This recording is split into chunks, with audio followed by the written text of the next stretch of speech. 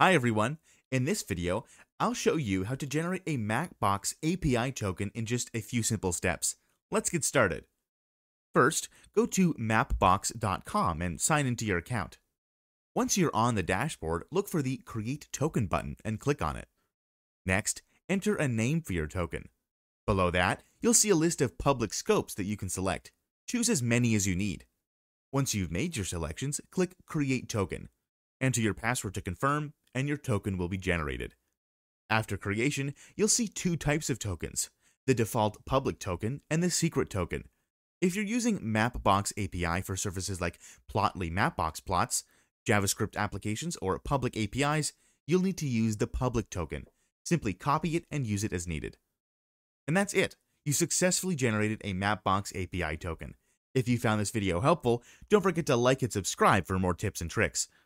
Thanks for watching, and I'll see you in the next video.